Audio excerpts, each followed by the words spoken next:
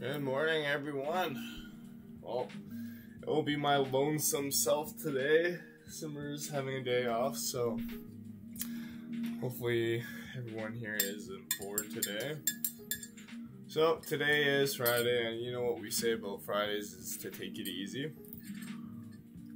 Good morning, everyone. So we're gonna take it easy. It will be my lonesome self today. Oh wow. Simar's having a day off, so I can hear myself speak. Well, that's not good. Bored today. So today is Friday, and you know what we say about Fridays is to take it easy. Good morning, everyone. So we're gonna take it easy. It will be my lonesome self today. Oh wow. Simar's having a day off, so I can hear myself speak. Well, that's not good. Bored today. So today is Friday, and you know what we say about Fridays is to take it easy. Good morning, everyone. So we're gonna take it easy. It will be my lonesome self today. Simar's having a day off, so I can hear myself speak. So today is Friday, and you know what we say about Fridays is to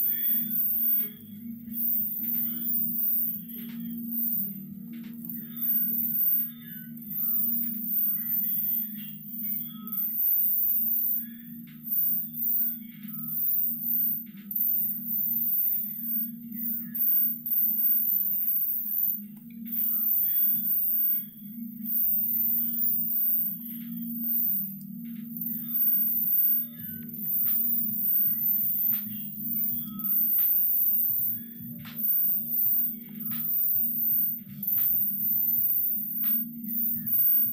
day off, so I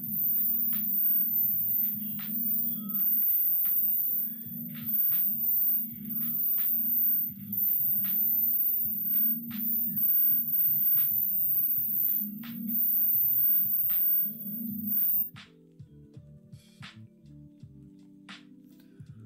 Oh wow, okay, well sorry about that. I was just wondering why I was hearing an echo of myself, but now I get it, which is all good. Alright, so let's do a top-down analysis of Euro USD. Let's see if there's an opportunity here, but I mean, like I said, it's Friday. Let's just chill out on that and see what the market's gonna give us. Now let's look at the weekly. Weekly, we're still in a very bullish structure. It's not as strong, but I mean, then again, if you look kind of to your left here, we have a big area of traffic, and I mean, we just need to really make it out of this area first before I would see a continuation of this move. So, I mean, I see why it's kind of hesitant. It's kind of hit like, what is it? It's hit kind of like a wall. But that does happen because nothing goes up all the time. Now, I mean, weekly, let's just say I'm 70% sure that this week's gonna end off bullish, but I mean, there's still that 30% chance we're gonna see the markets drop, but we'll see on that front. Let's look at the daily now.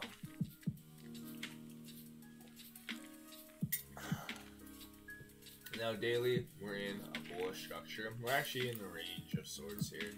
You have a top, you have a bottom. Now don't forget, we do have news coming out here in about 9 minutes. for retail sales month over month and retail sales month over month. What do I think about it? I don't know. I mean, it's probably gonna start averaging kind of like being at a normal range now, so in that front, yeah, it's probably just gonna chill. And are you gonna see a really big move? I think the big moves for these news has already happened. I mean, we've had the worst and kind of like the best news. What I mean by that is the worst here in April, or sorry, in May, April and May, and then the best in June and July. And I think it's gonna start returning back into the normal kind of 1%, 2% type of deal. So I don't really see anything of a big change that's gonna warrant our need, or warrant the markets anyways, to fly 100 pips or go down 100 pips. Okay, now daily, I think it's gonna fill this way. I do think, like I mentioned, the weekly is gonna finish bullish, but anything could happen. The news might actually change that. 4 hours, very interesting. 4 hours looks like we've had this nice liquidity grab here, because if you look at two big wicks and the current wick that we're on is a very large wick, I would say.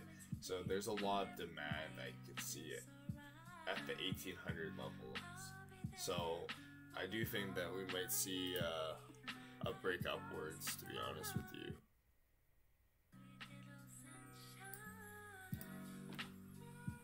And then, okay, let's look at the hour.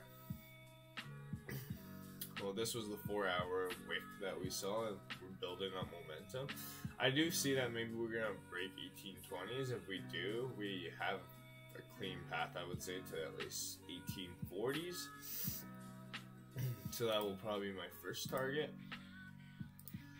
But like I said, today is Friday, so are we going to really steamroll the markets? Probably not. We'll just take it easy and see if there's an opportunity that presents itself. Because also here's another level that we have to be wary of that didn't get pushed through last night. And that's also the 20 levels. I mean, yeah, your safest trades is going to be at the 20. It's not going to be here. You actually might see it break up, wick down, and then break up further. So we've got to be patient with this trade. 20 minutes. Okay, 20 looks okay, I guess. We'll see what it does today. I mean, it's news. I'm not really going to touch news or trade the news. It's usually better just wait and see.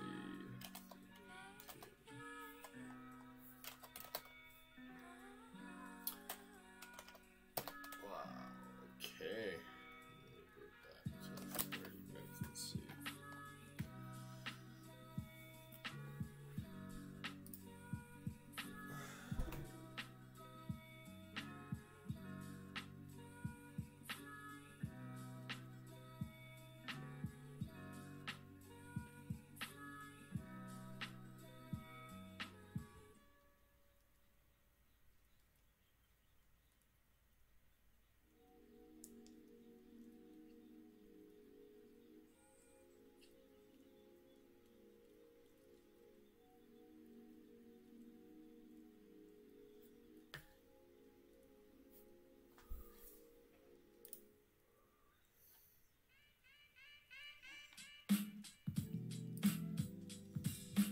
Alright, let's look at the futures today and see what's going on here.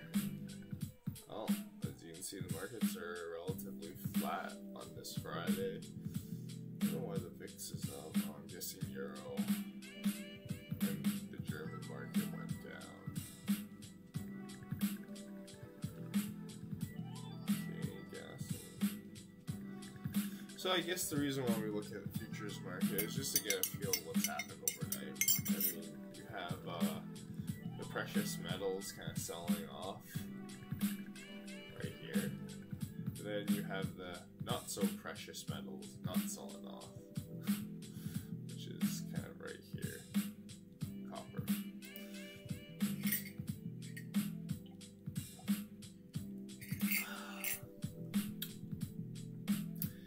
A lot of noise, as you can see up there, for silver. Let's look at gold now.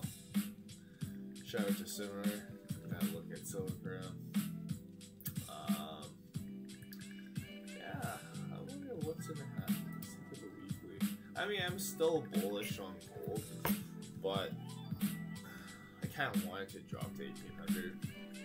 You know, take that breather, fill the orders, because I wanted to purchase somewhere around 18. I already did at this price right now on the initial drop. And obviously, when it dropped to 1900, that was aftermarket. But as you can see, we're getting more volatile than not. So.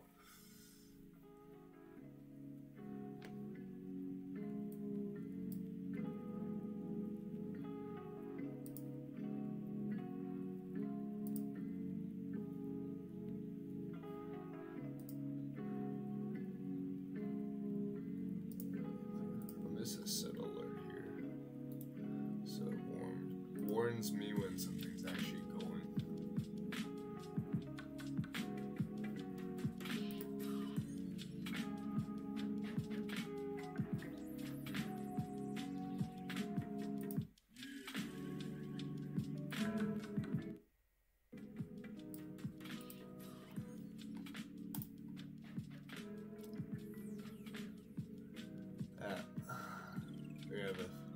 If this closes here, we'll have the triple top, wick top anyways, but I mean, one thing is, it's news. I honestly don't think there's gonna be, the news usually happens after like 10, 15, 20 minutes, and then that'll be the first initial move, and then by the time everyone figures out where they want to put their money, that's gonna be your second initial move for news events. But it's August, people maybe are just tired. You know, you're locked in all the time with COVID. Nothing's going on. You can't eat at your favorite restaurants. You can't do the favorite things like play ball. So yeah, I could just imagine. Wow. But 50 seconds till the news, and then we'll get back into, I mean, I'm not gonna really have a gold analysis. We'll talk about the news, we'll talk about life. We'll just talk about things.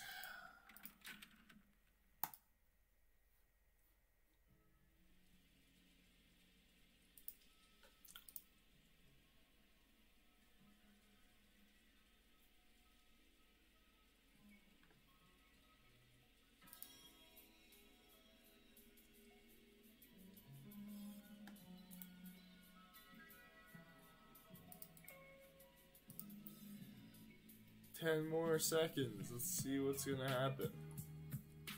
Is the world gonna end?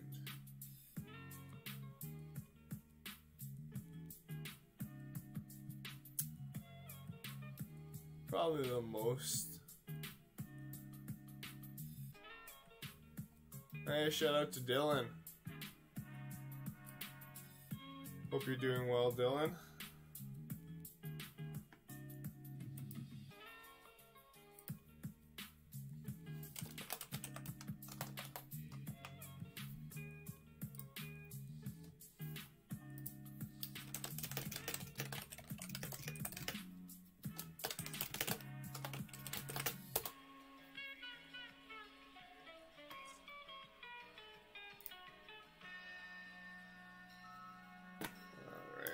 As you can see, guys, this news was a dud. Hasn't really done much, honestly, but it is what it is. I can't embed it, kind of weird. Sorry, what I'm looking is if I can see it on their site. Oh yeah, by the way, if you haven't checked out our website, do so. We have a lot of free content on here, and we're just, there's still a lot of work to do for Simar and I, but I mean, it's enjoying the process.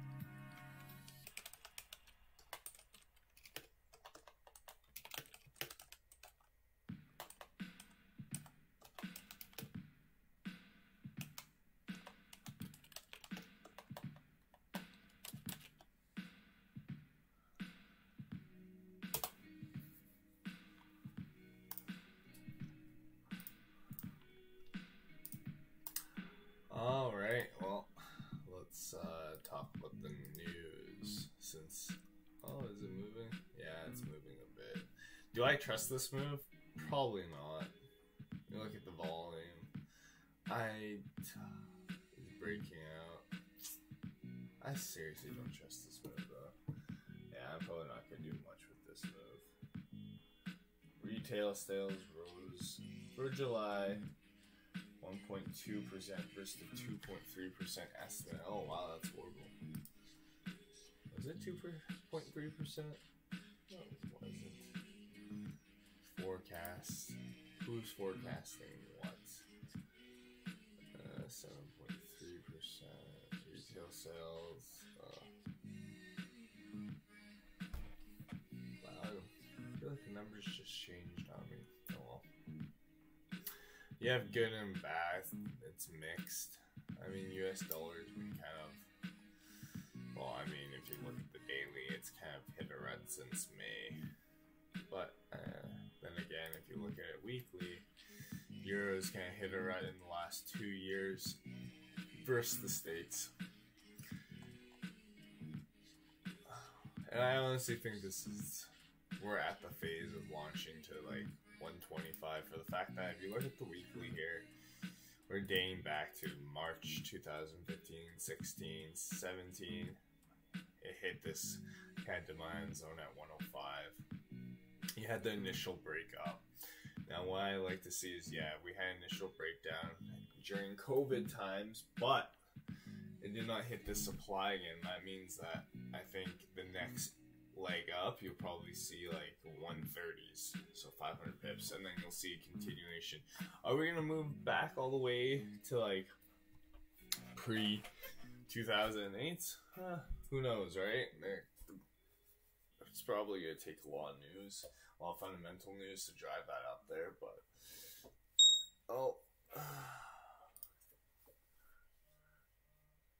look at that alert. Am I gonna do that?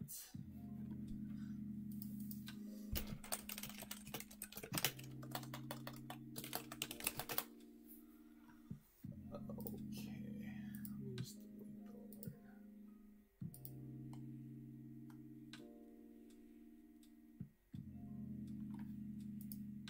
Oh wow, there it goes.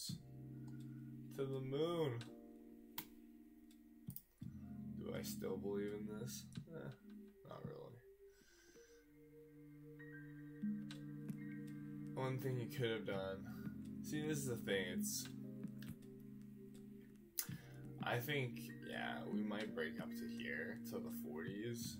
Yeah, I didn't catch it, but it going to the 40s. Do I think this is a real move? I still don't. I really don't. I do think, yeah, we're gonna be bullish today, but kind of yesterday as well. Build up and then drop down. It's a Friday. I don't really think there's gonna be any big home runs, even with news.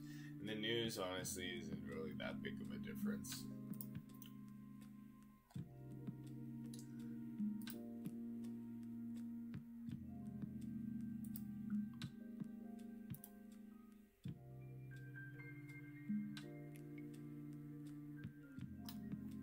Let's look at my favorite chart, the 1 minute chart. Market structures there. Do I see anything? No, not really. Well, we'll take it easy then.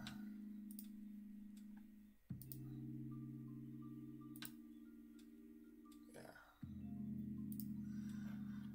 All right. Now let's look at some news.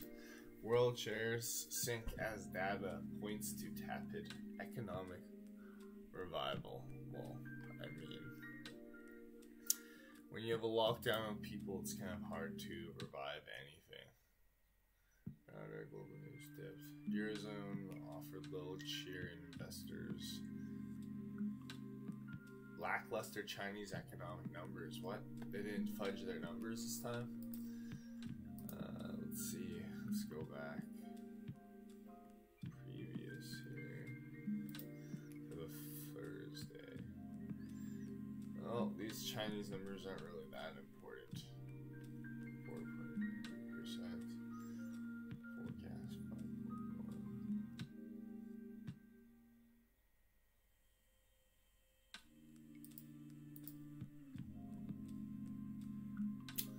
I mean, though, still it's getting better. It's interesting. Yeah, the lockdown for them happened in, was it March? Yeah, it was March for them. Wow, look at that.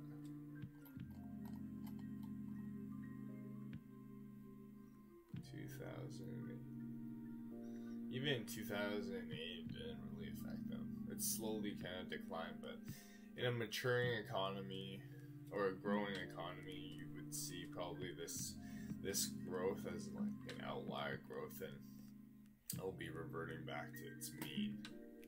But with COVID, yeah, it's probably going to be stuck at some percent. Retail sales, okay, so you have retail sales here. So this is like a second world country. Now you go back to the US and you look at their retail sales month over month, and yeah, you can see the numbers are, even let's stretch this back a bit here with the actuals and without the forecast. Yeah, 2008 you saw a dip here, not as big of a dip, not as big of a swing up here. So I mean, see, this is a comparison with a developed economy versus developing. You don't see this big of a swings, and I guess the relevance isn't as important. So it is important for the Chinese data, not so much for the US per se, unless you see a huge swing. Okay, so there's news at 7:15. Laptop is dying, of course. Okay, let's look at news again. Oh, municipal bonds. See, this is a very interesting thing, I guess. Learning in the CFA and how, I think it was on one bond part, it's that every market you've seen kind of a revolution in a sense of the electronic market. Electronic trading and kind of exchanges. There's more exchanges now, and there's more the same financial product traded on different exchanges. So I guess you'll see more of a market fragmentation. Brokerage houses do a great deal of solving that by doing smart routing. So they'll get you the best price per se. But I just want you to kind of take a look is the only change that hasn't happened. We've had change from the commodities to the stock market. The only thing that hasn't really changed and has been stuck in the 19th century type of deal is the bond market. And now, see, that's a hard thing, you know, like with getting your positions out of the bond market, is that it's not efficient at all. And like they're using 19th century technology. And don't forget though, you know, you see the Forex market, that's changed by milestones since like, I mean, 10, 20, 30 years ago. Same as the stock market. The bond market hasn't. I think that really is a disadvantage for bond traders. And especially now that with yields as low as they are now, I know I've heard that a lot of bond traders have lost their jobs just because that the markets don't offer opportunities that they used to pre-2008. So now you have kind of like municipal bonds, which makes sense. It's kind of like how do you first pay off. You're not even thinking about paying off debt. I don't think that there's even one government in this day and age that's thinking about reaching a surplus balance or just using the surplus balance to pay off debt. Every country in this world is debt heavy. Now, for institutional investors, they're usually the ones that supply debt, such as like insurance companies, mutual funds. I mean, you do have some hedge funds that do dabble in with the bond market here, private equity. But honestly, though, like the big moves, the big high rewards, the operations that you don't suffer through like a delay cost, opportunity cost, and all that, is the stock market relative to the bond market. So I'm kind of worried to see that if we do have another liquidity crisis, yeah, you have the Fed purchasing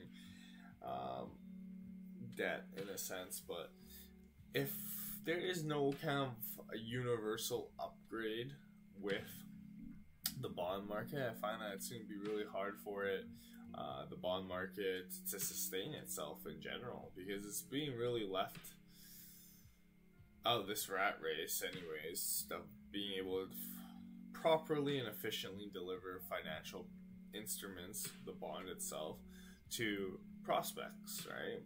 It's still using a very old system, and kind of like, do people want to enter into the debt market? Probably less people are willing to, especially if you have like the stock market giving you double-digit returns. Why would you go for something that you'd rather receive payments?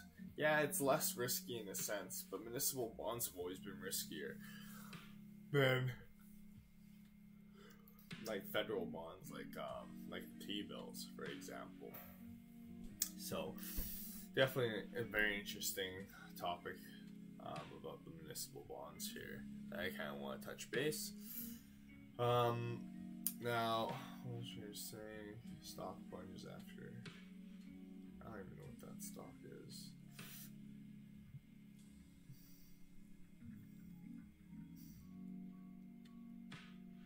What? Offering stocking prices. What, are they getting taken over or something?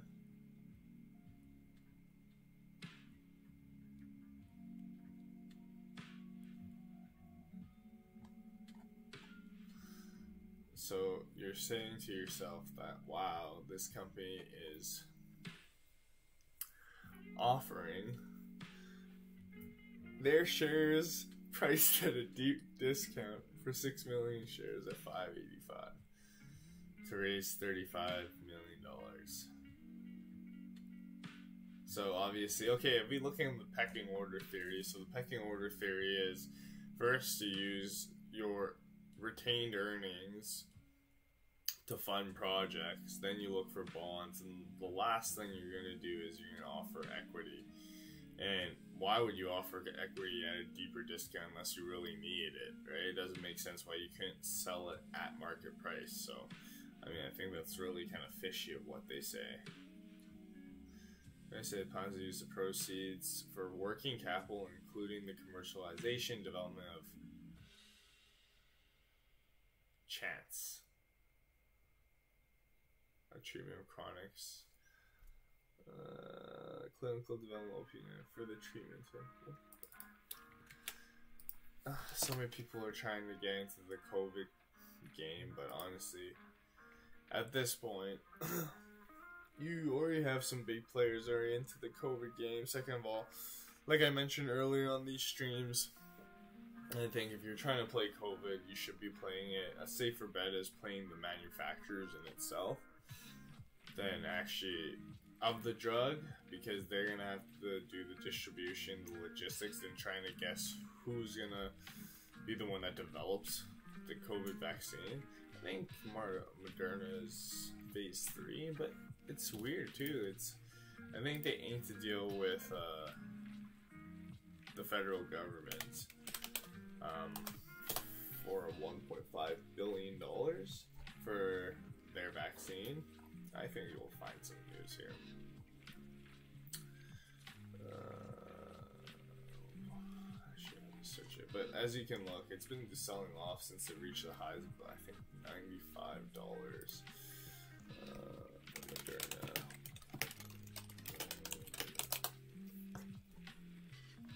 Yeah, U.S. Steel's $1.5 billion deal for 100 million dosages, so it's about $15.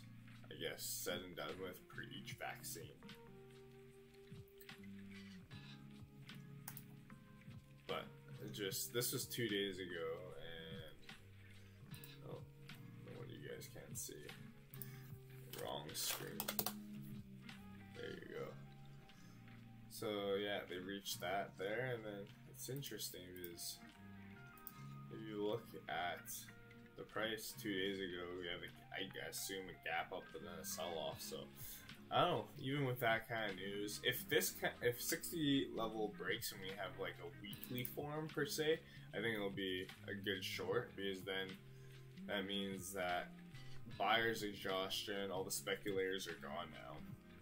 And if you buy a put, if you're kind of worried that this will gap up, buy a put for a week or two, and I could probably see this tank. But let's look at Kodak. Kodak was supposed to get a loan from the U.S. government, I think around roughly $800 million to produce ingredients for the vaccine. That loan, you can see, push the price, because this price has been plummeted. I mean, who uses these cameras? We have a phone, and if you look at the monthly chart, this has been a zombie stock of sorts, except for this kind of outlier, anomaly. And honestly, I was like thinking to myself when I was looking at this was not going to last. And obviously, I shouldn't have just sat there. I should have bought a put option. If you really think of, and especially if you're really kind of going against the herd here and thinking that something's not going to last, but you want to protect your downside, there's going to be call options and put options. So a little bit of a summary of what they are is call options is you're going long on a stock. There's a time limit, and per se each contract is 100 shares. So they range in different prices. Obviously, if you have more expensive stocks like a Tesla, for example, those call options, and there's a couple of factors. So options are based off of 5 principles. So it's Rio, which is the risk-free rate, Theo, which is time, what else is there, Delta and Gamma, which is the sensitivity of price. Delta is, and then Gamma really is a measurement of Delta, and then another one starts with a B, it means volatility. I forgot what it's called. But all those factors played into the pricing of an option. But the one thing why I bring this up is that if you're going to play options and stuff, first it is risky. Essentially what I will compare it to is like trading penny stocks with options. Second of all, too, is that it does one benefit, I would say. Well, let's actually go with another con. There's a time limit to it.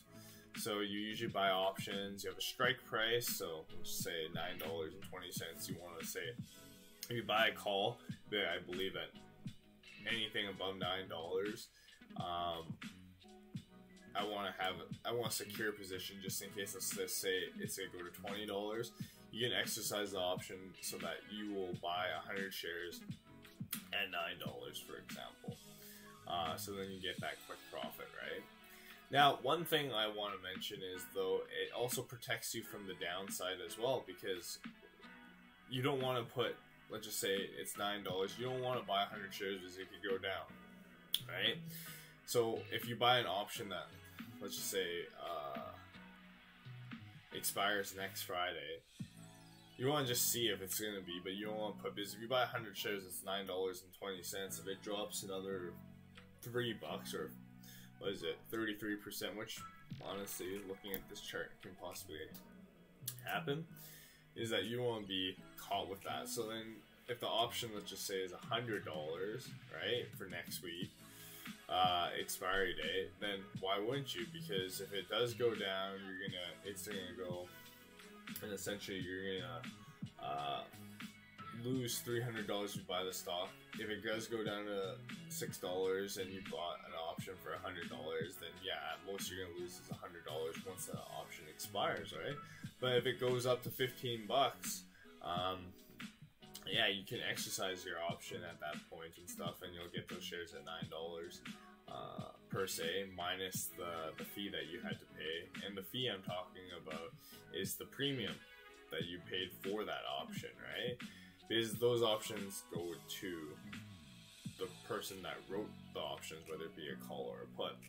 Now, kind of going back to my idea of what I was going to do is, when it was at $50, I honestly thought, it's like, this is just a pump and dump. Ideally speaking, I should have bought a put, and to minimize my risk, what's the worst thing that could happen? I lose a few $100s on that put option, but the thing is, I thought it was going to drop and drop by quite a bit, which it did. And that's another way you can play it. And the one thing too is you don't really have to exercise those options. You can sell those options for the people that do want to exercise them.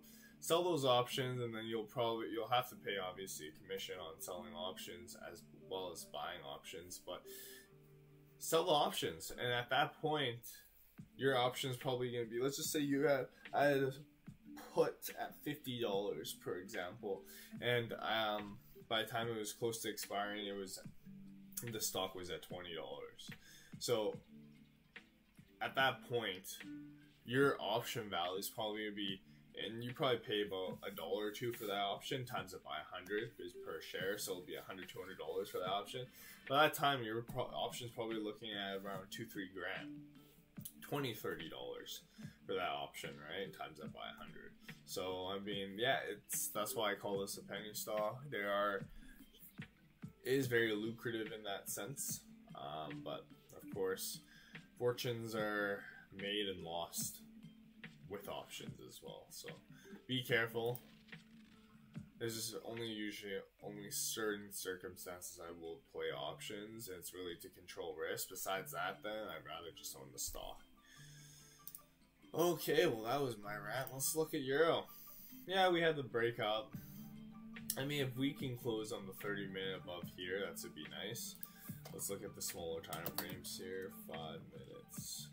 Find support here. Probably going to inch up higher, especially if it forms above here. Yeah. 10,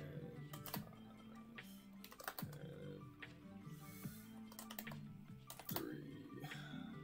Yeah, it looks like it's a break back up now.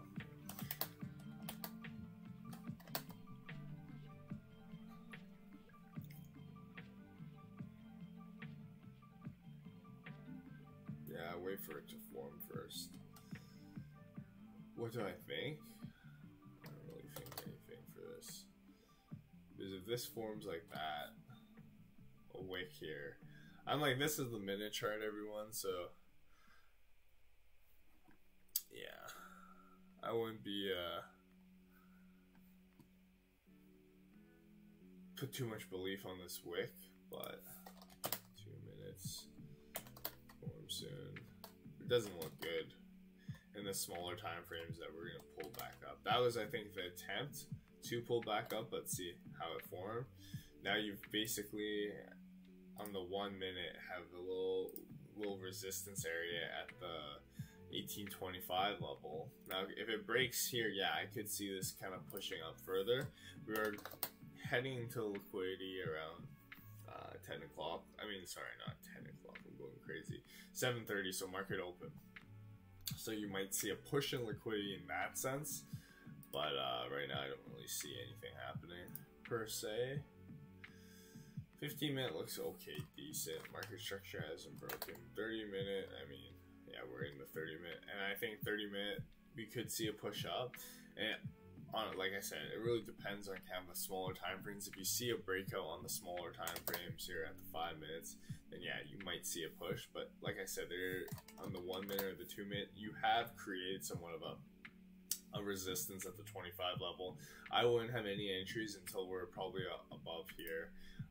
30 minutes and it's still closed bullish regardless of that. So you can't really, like, when you look at this, yeah, 30-minute broke out, but really it's harder to use 30 minutes, like, unless you're like trading, like you're swing trading Forex, to find a good place for your position, your entry points, and your exit points. So by looking at kind of smaller time frames, 2-3 minutes, you do see a double top here, and this is what I do want to see. Now, what's going to happen? I don't know. That's why I said I don't really trust that. Although you could have played, we don't play news. Well, I personally don't play news. It's Friday plus it's news day, but you could have had buy stops and sell stops on either or of the candlesticks and see if it's going to hit or swing. I personally don't like doing that, so that's why I'd rather stay safe, preserve capital. It's a Friday, so let's look at other news. I actually like talking about the news and going through my CFA stuff. Sorry, I'm gonna bore you guys to death, but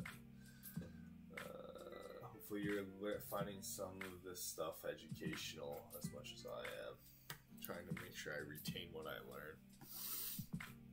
Okay, so let's see here. Quicken Loans, parent Rocket. Oh yeah, so this company is owned by, I think, Daniel Gilbert. He's also the owner of the Cavs. That's why I know. Great man. Crazy. Yeah, he's worth about $60 billion now because of this Rocket Company IPO. Let's actually take a look at this. Rocket Companies, yeah. Oh wow, what a tank. 32 billion market cap. Not much hype on this. I guess the one thing is too, since this stock just IPO'd, I don't know when, but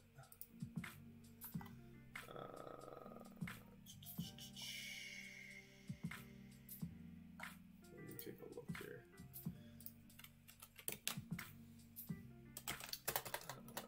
What's the stock called? RKT. Yeah, okay, RKT. When did it start? Daily, so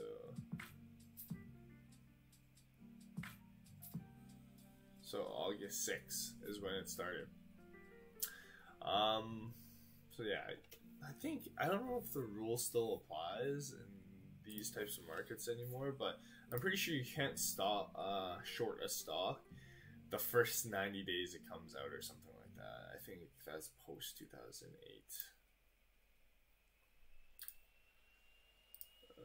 Okay, let's look. Wow, look at that wick.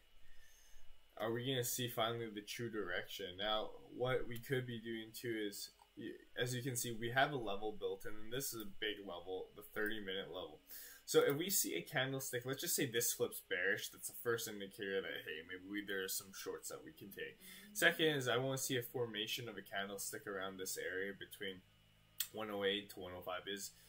If it's a drop, we have this next level here, which is more than 10 pips, and I think that's better trade, in my opinion anyways, because we had the initial mixed news, people are putting, all these institutions are putting that information into their algorithms or in their models.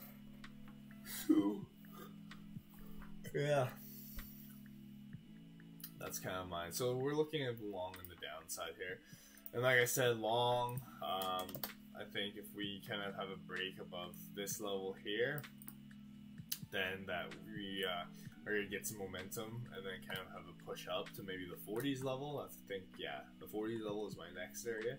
But until then, you're going to see this is kind of in, first it's a Friday. I don't know how many times I'm going to say this. You guys are probably bored of hearing me say it, but we have that. And then second of all, we have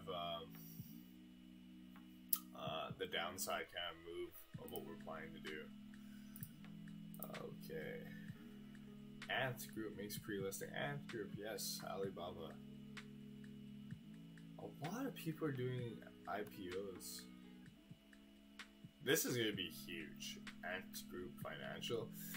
So why I say, I know only very little, so I might be wrong. I just know that Ant Group Financial, right now anyways, well, Alibaba is a huge retailer in China. Second of all, though, Ant has really had a major fintech kind of footprint on the mobile devices as a financial group or a financial institution. So, yeah, they have their hands almost in everything, and I give kudos to Jack Ma.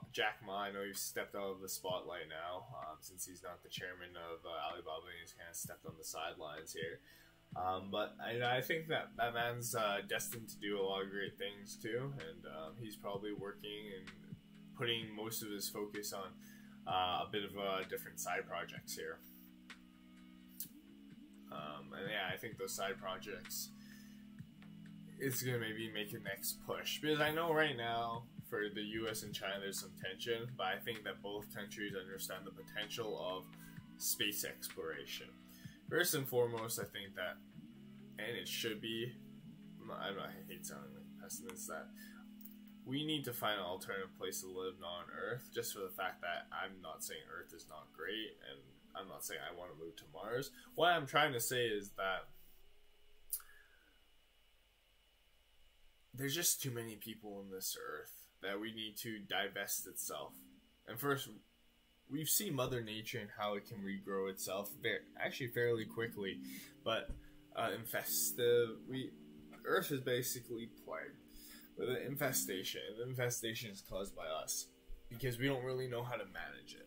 Now, if I'm going to make a comparison, back 200 years ago, the Native Americans that lived here, when they killed like a buffalo, for example, they used every single part of it, whether it be for weapons, medicine, food, clothing. They've used that entire product.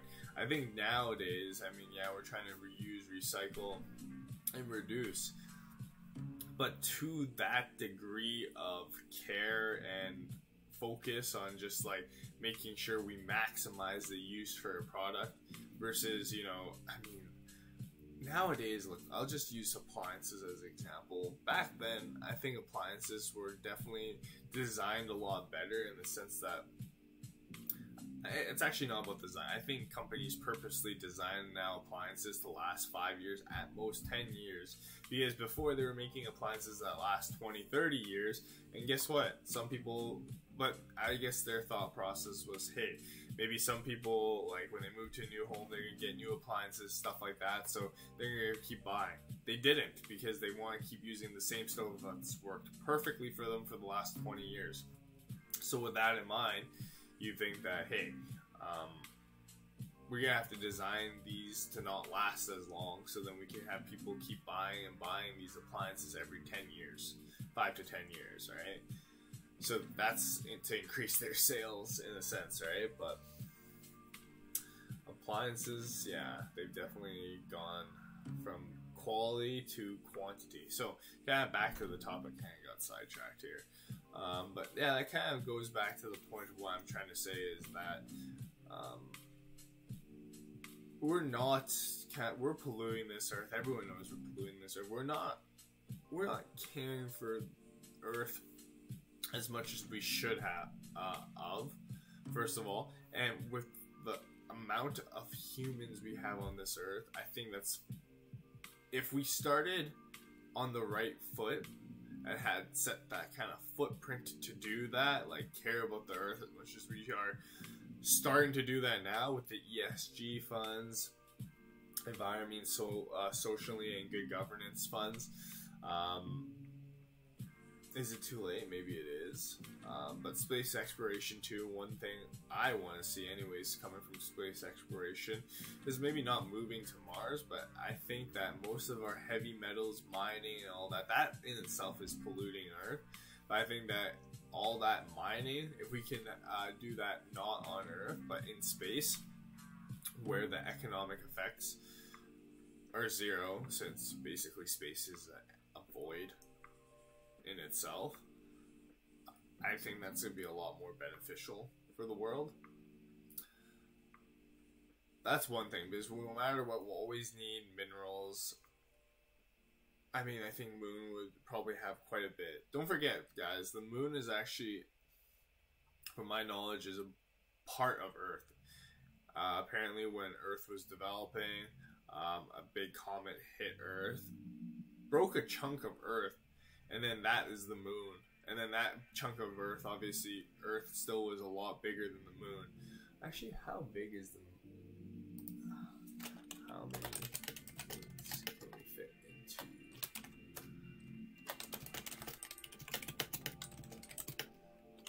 Earth? 50. Oh. So yeah, obviously, the Earth is such a great size that the Moon's obviously a circle around us for the fact that our gravitational pull is a lot stronger. But that, so 1/50th, so 2% of the size of the Earth, which is still relatively big, we can start mining there and seeing if we can find like all the metals, all the heavy manufacturing and mining, if we can do it on somewhere down the Moon. Another thing is, not only on the Moon, we do have an asteroid belt surrounding, or in our solar system per se, that has many minerals in there. So I think that's another key fact that maybe we can see. Oh, are we gonna breakout. We had an initial liquidity grab, and if it's in a breakout, it has to grab all the orders down here first before launching itself into space. Yeah, I'm gonna probably wait until at least a 5-minute forms there. 30-minute looks good. Yeah, we have the final push up. 5 minutes. Yeah. Well, that was my rant of the day. Reuse, reduce, recycle.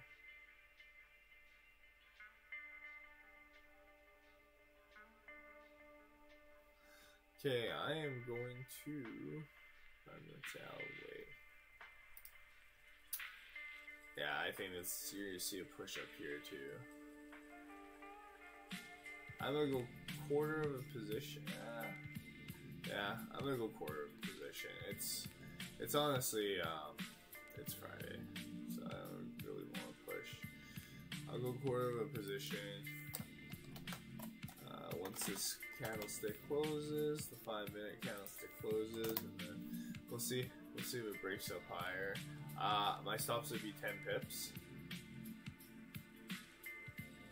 Because the reason also why, if you look at the 10-minute, the 5 minutes, it's found support at this level here at 17, and it's already had a sell off, grabbing orders and stuff. I'm gonna have 10 pip up and down, and see, it's gonna fill the wick here. Or it's going to right now, but I mean, I think it's more confirmation. I mean, the ultimate TV is to be, was it 118.40s areas? This is kind of what we see. I mean, now I kind of believe in the move more than this previous one. I had a feeling this was going to be a fake out, and then kind of go back to the long side here. Daily kind of proves it, and then daily we're on the upper range here. And do I think we're going to fill this wick? Yeah, I do think we're going to fill this wick. But yeah, let's look at that. What a beautiful, beautiful move.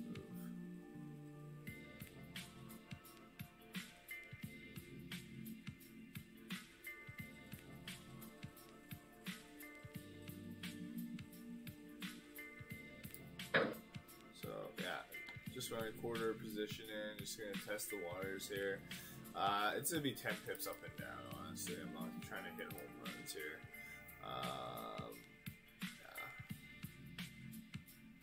Let's see. Actually, I'm out of a runner.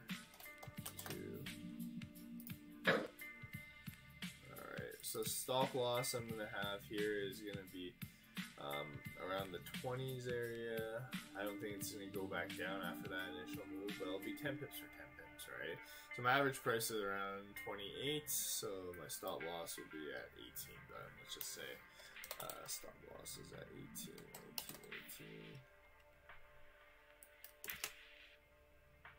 And then TP will be 118.32.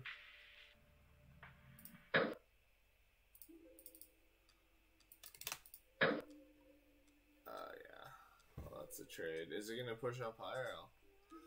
I hope so. I hope so. So a quarter position plus so I went 30%, so 5% is gonna be a runner, and then I don't know, the rest we're just gonna chill out and see. But I think this is really the only trade I'm gonna take for today. It's like I said, I'm not really gonna hammer hard on this. That was good news. Bad news, good news, every news type of deal.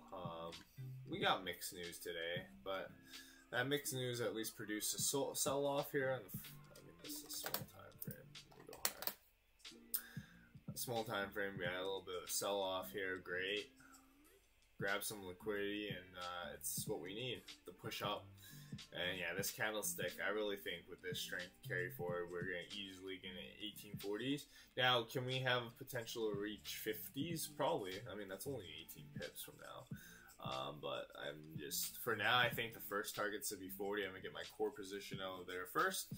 And then let the runner run, as we always say. So, just going to chill out. And I'm actually going to go make coffee, so I hope I don't get stopped out when I come back.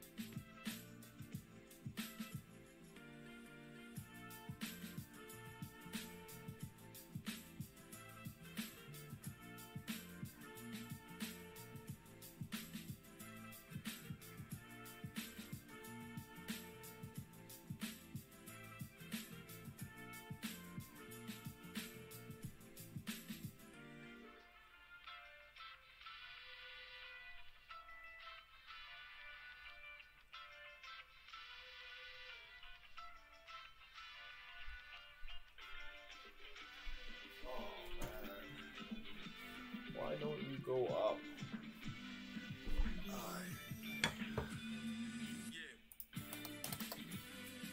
Oh, that's a nice break. We'll pull back down. Like I said, guys, my stop is at 118.18.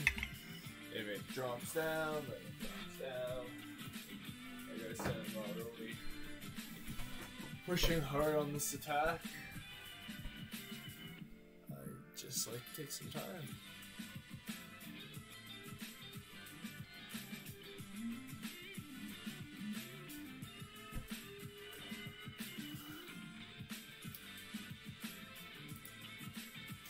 I think the better entries was, yeah, buy stops at 25.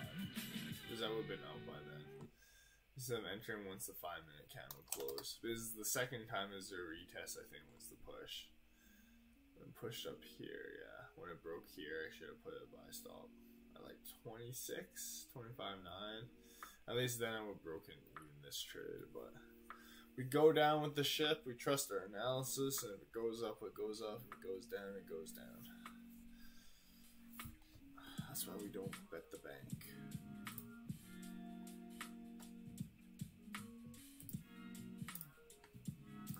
Alright, let us take a look at some other stuff. Done talking about the moons, let's talk about something else.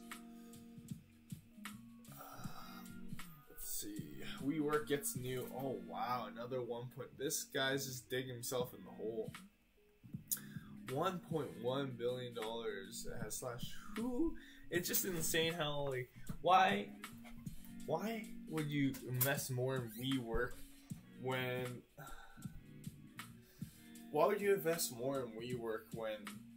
due to COVID we're shifting away from office space and it's going to be more work from home or kind of like, unless they have a design of, let's just say for example, they're going to design an office space where it's more open in that sense, like space, like from desk to desk, but I don't know, it's just, COVID's not going anywhere unless WeWork can buy office space for cheap. I don't really see where this is going to go. Is if they can't buy cheap office space, and right now they're just basically, yeah, the office space game is kind of weird to me at this point to try. But what do I know? Let's see here.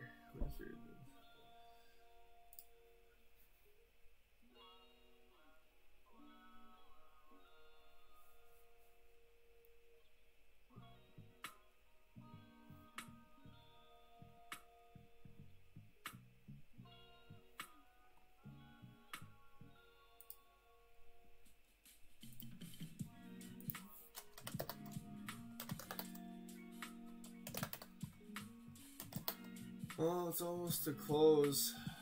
1 minute.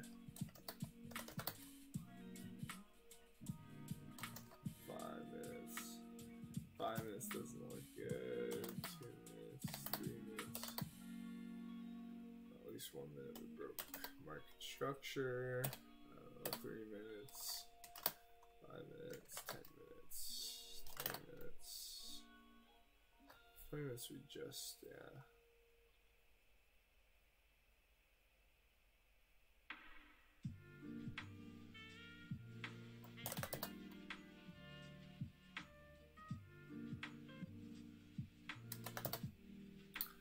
What shall you do, markets? I still anticipate this, because if you look at the 30 minutes, my stop is basically when it flips bullish. I mean, if it flips bullish, then by all means, this trade idea is wrong. But if it stays relatively here, I mean, I think we can push back up a little bit further. But we'll give this trade a shot, give it some time for a breather. And if you get stopped out, you get stopped out. You map out the trade and just go with the flow.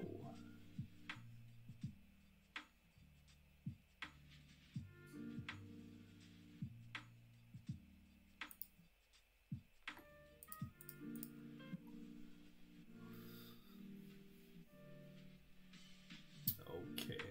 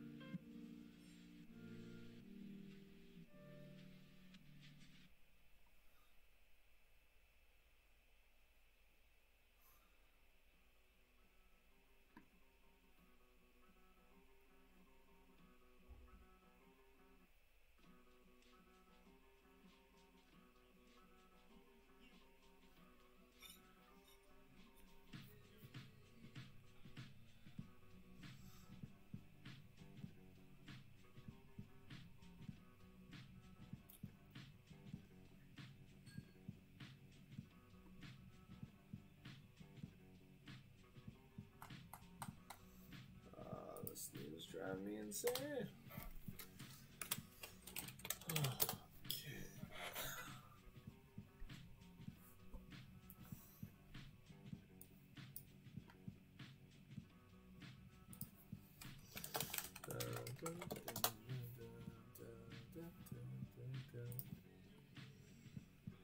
Are we going to get a push?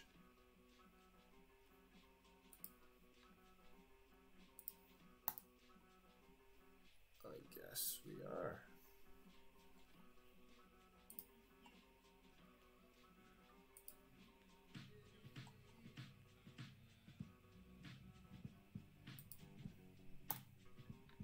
No, we aren't. Why you gotta do me like that?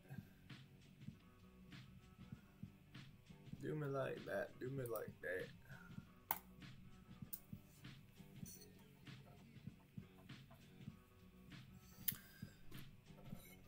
Okay, I'm gonna have to be right back.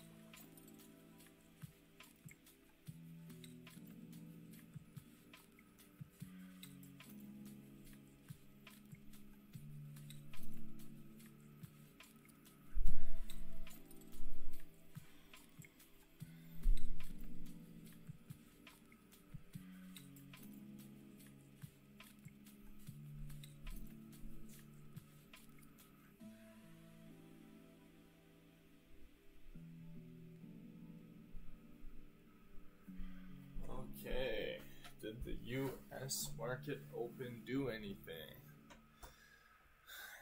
Does not look like it.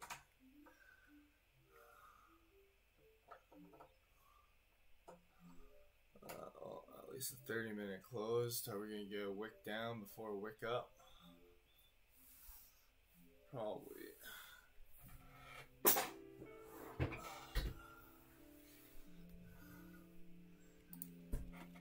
Man, just stop me out if you're gonna stop me out. Let's look at another chart here.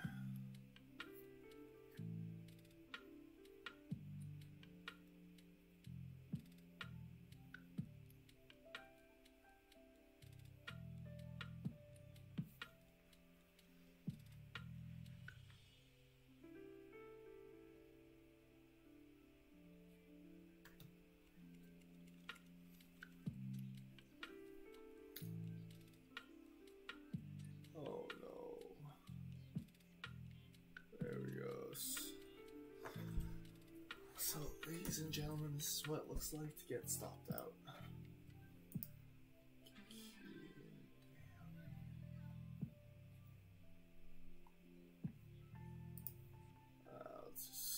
Watch me get stopped out first, though.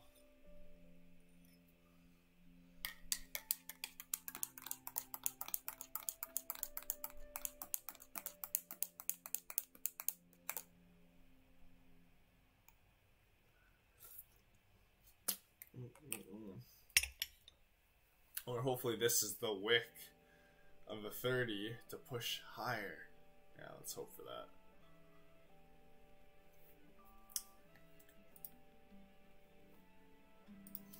Da, da, da, da. Let's go.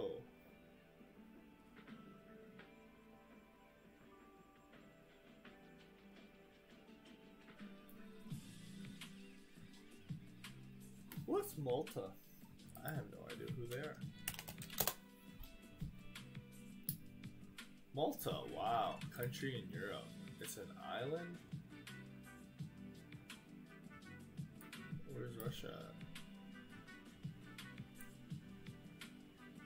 What? Interesting. Very interesting. Oh, nice.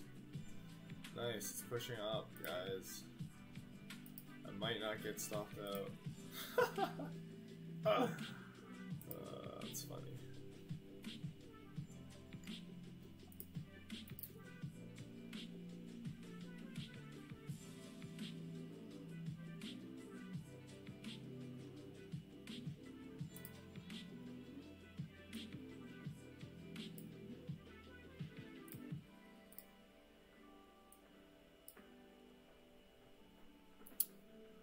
Da, da, da, da. No, I'm gonna get stopped up. I don't know no more. Okay, let's talk about something else. I don't even have. Do I have motivational quotes for today? Yes, I do. Alright. That's sweet. The best people is the one who humbles himself the more his rank increases. To share your weakness is to make yourself vulnerable. To make yourself vulnerable is to show your strength. By Chris Jammy, if I'm pronouncing that correctly. Probably not. If you guys haven't heard where I get these motivational quotes, is the Motivation app. So, anyone's interested. Actually, I want to read more about this SoftBank thing. We were talking about it earlier, but sometimes it's just cool to understand why. Revenue this quarter reached 9% increase from. Okay, that's good then. It's a good sign. Oh no. Loud.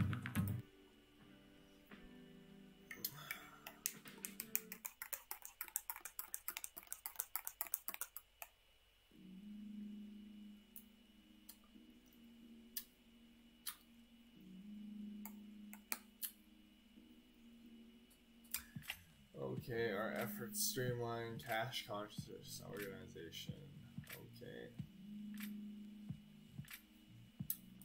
Don't worry guys, I'll let you guys know when I get stopped up. Okay.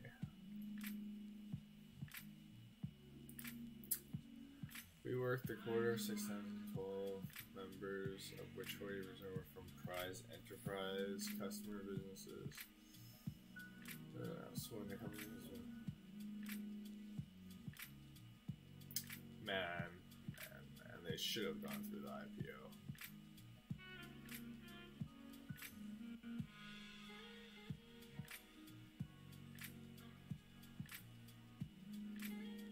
That's good though, if they can turn the cash flows positive. I guess COVID hit a dent with that. Or they're doing some accounting mastery.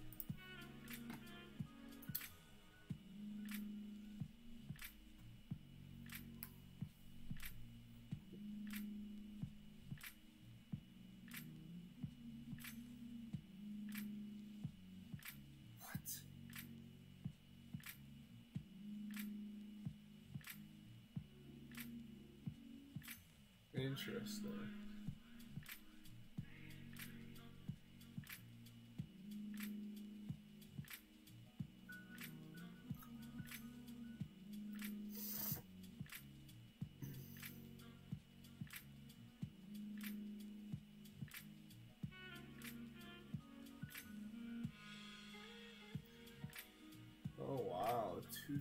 106,000 new brokerage accounts and up 14% off.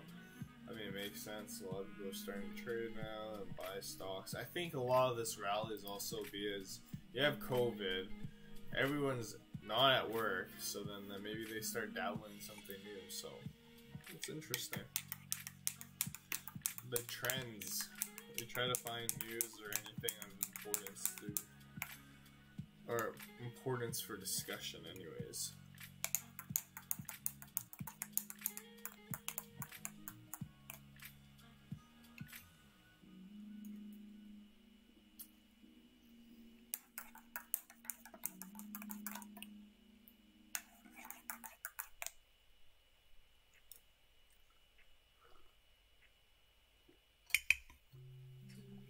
And here comes the pain.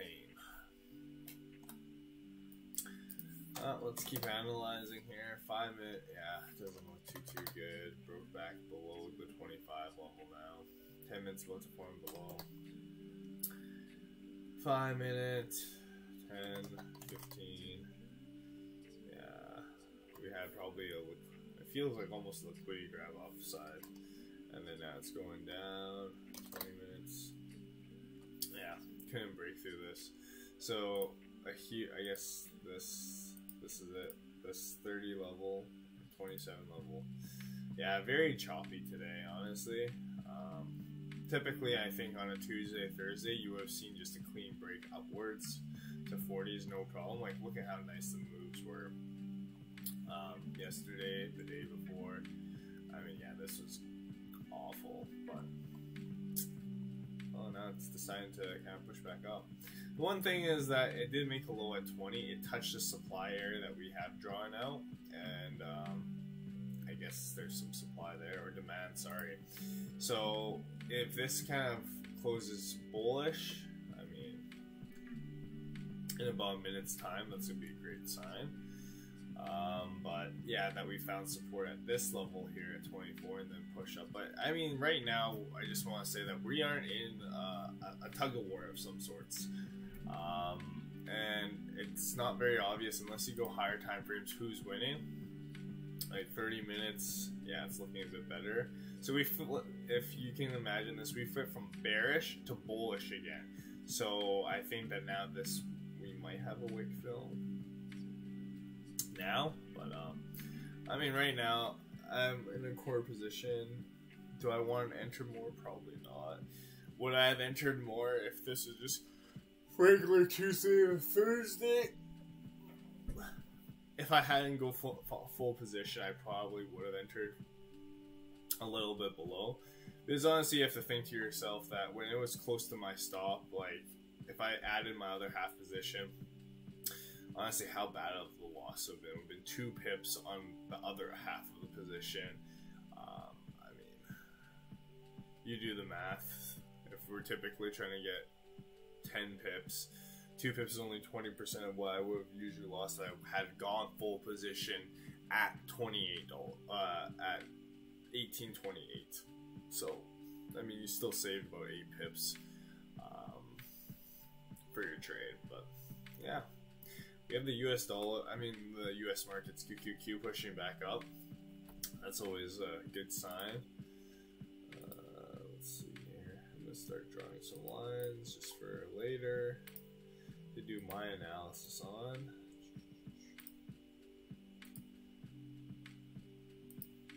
But yeah, this QQQ is very interesting. Well, at least we've seen it close bullish. It's respecting this level. It's consolidating at the very least. I mean, if I get stopped out, like I said, is what it is. But you see bullish. I mean, you might see this as the lower wick here. The lower wick might extend to 22, but then you'll see a push up. If we do have a push up here, I think we're going to close around the 1830 levels here, and then you'll see a continuation. Because this was kind of the liquidity grab we needed, but we'll see. 10 minutes is still a small chart.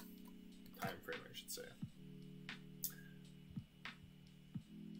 Yeah, you look at the 1 minute, we found some support there. 2 minutes, 3 minutes, oops.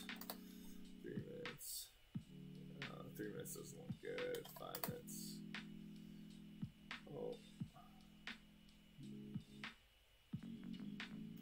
too, or is it gonna break that?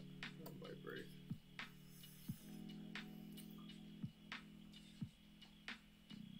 This will be my only trade, by the way, everyone. I got something planned I have to do at 8-ish, so I'll have to do that.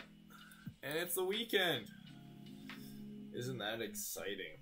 Actually, I don't really look forward to weekends much, just for the fact that the markets are closed. But that's why we have simulation, so if you are worried about getting rusty, go on TradingView, open an account, sign up for their packaging. I'm not really promoting them, but you see I use them too. Out of all the software packages or charting software packages I've used, I've quite enjoyed this myself here. And yeah, and then you simulate and you practice and you get better. You get better.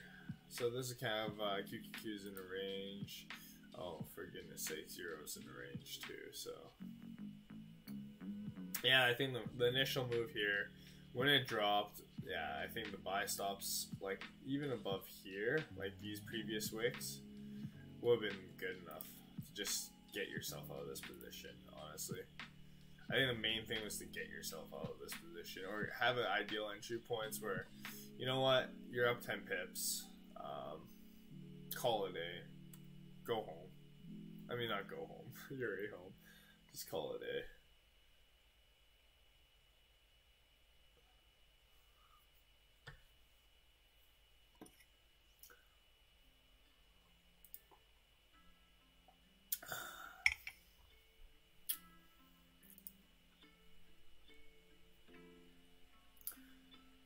Okay, well, oh wow, what a push up.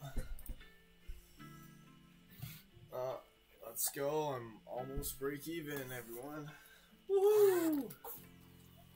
It only took forever. Okay, well, might bore you guys to death, so I'm just actually gonna read my cue cards for Equities component for the CFA. And while I look at the markets to see if it's going to actually go up, or is this just another mind game that likes to play on me before it goes down. And when I say play mind games with me, I don't mean really just me. It's everyone that's participating in the markets. This is just a game like everything else. Sustainable growth. G equals ROE times RR. Wow. Pratt model. Sorry, I'm just gonna not say this. I'm boring myself just speaking this out loud, so I can imagine everyone listening.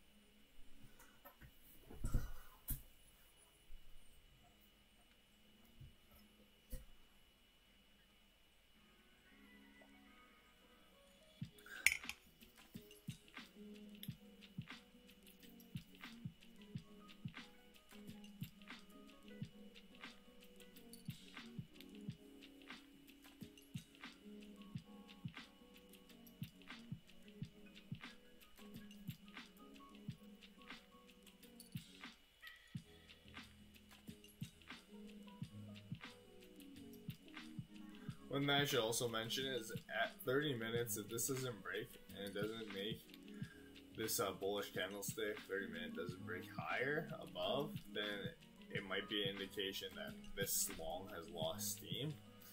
I might get rid of half a position, I don't know. Depends on how it closes. I might get rid of half a position and yeah, reduce risk, and then honestly, if it runs, it runs. If it doesn't, then it is what it is.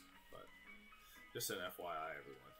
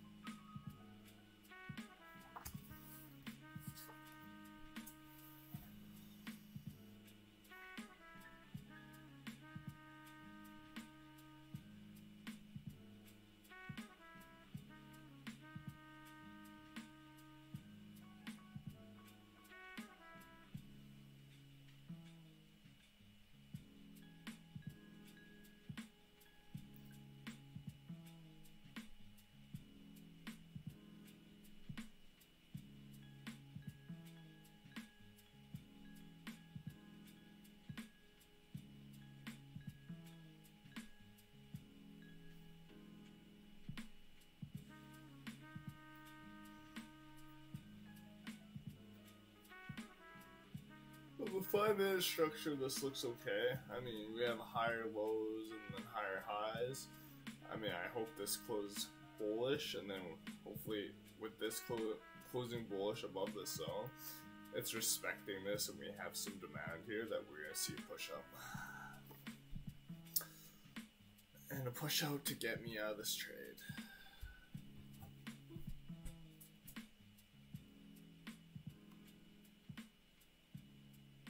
So we have about 10 more minutes on the 30. Let's get the 20 here.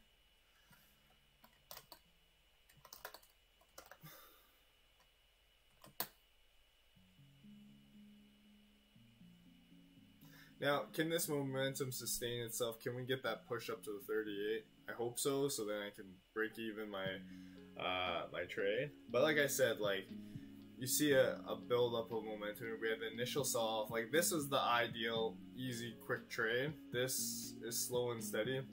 One thing is this 5-minute candle does not have a wick, which is kind of not good. Well, maybe I'll develop a wick now.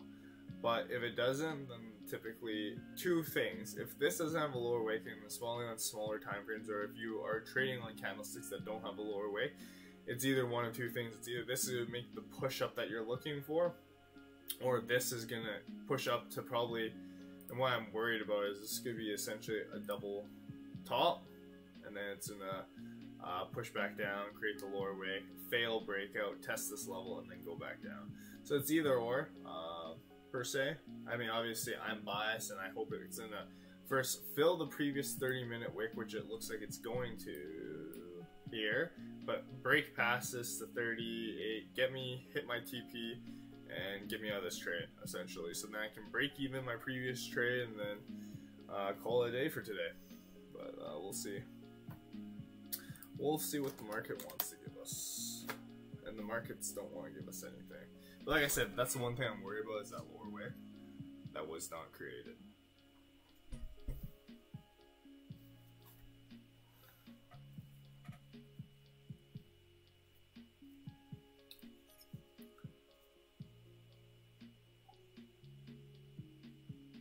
Come on, smash right through this resistance area. You can do it, Yoro.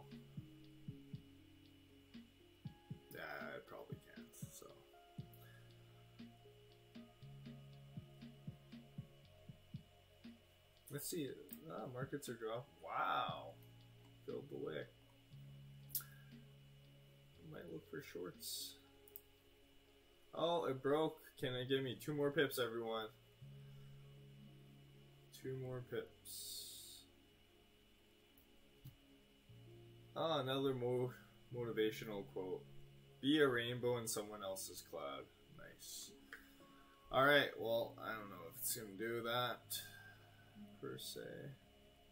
Honestly, I'm gonna break even this trade. So we were about 2 pips away from my trade. If it's in a break, it's in a break. If it goes back down, then I mean, by all means, it's gonna go back down.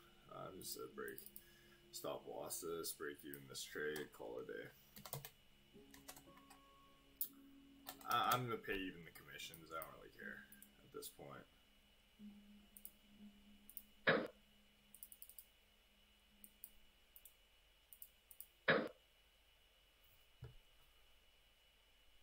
I gotta go at 8. We had an initial breakup. Do I think so? You know what? Why not take some profits out of this? Yeah, it's gonna stop out. Okay. I just took some profits out, you know. Do I think it's a breakup? I hope so. But the thing is, we didn't get that lower wick is what kind of I'm worried about. Even on the 5-minute, even on the 1-minute. Was there? But I have my runner still. If that gets stopped out, it gets stopped out. But yeah, I don't really care at this point. How should I punch out for? Yeah, I punched out for 4 pips on the core position. Obviously, it went up to 36, 2 pips away. I'm gonna be counting pennies. No, on that.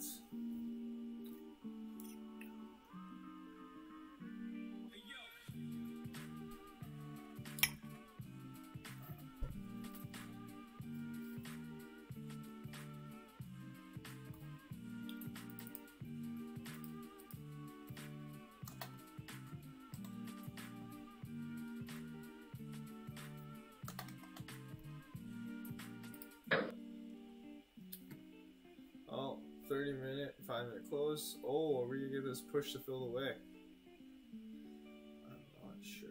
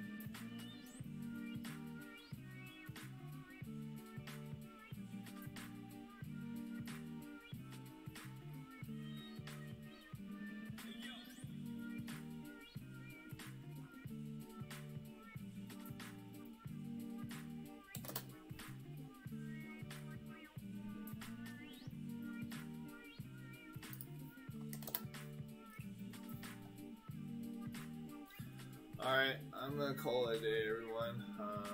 My runner is set to break even, covering commissions, and if it goes, it goes. I already punched out at 32 with the core position. Yeah. Well, if you like the stream, like the calls, like the setups, like the chat about the news, hit a like and like to this video and subscribe to the channel. Also, check out our website, genkoinstitutefortrading.com, and our emails are there as well. So if you have any questions or concerns, feel free to email us, and then we'll have a chat. All right, everyone, take care and safe trading, and have a great weekend. We'll see you next Monday. Actually, no, we'll see you this weekend when we do some simulations. All right, take care, everyone.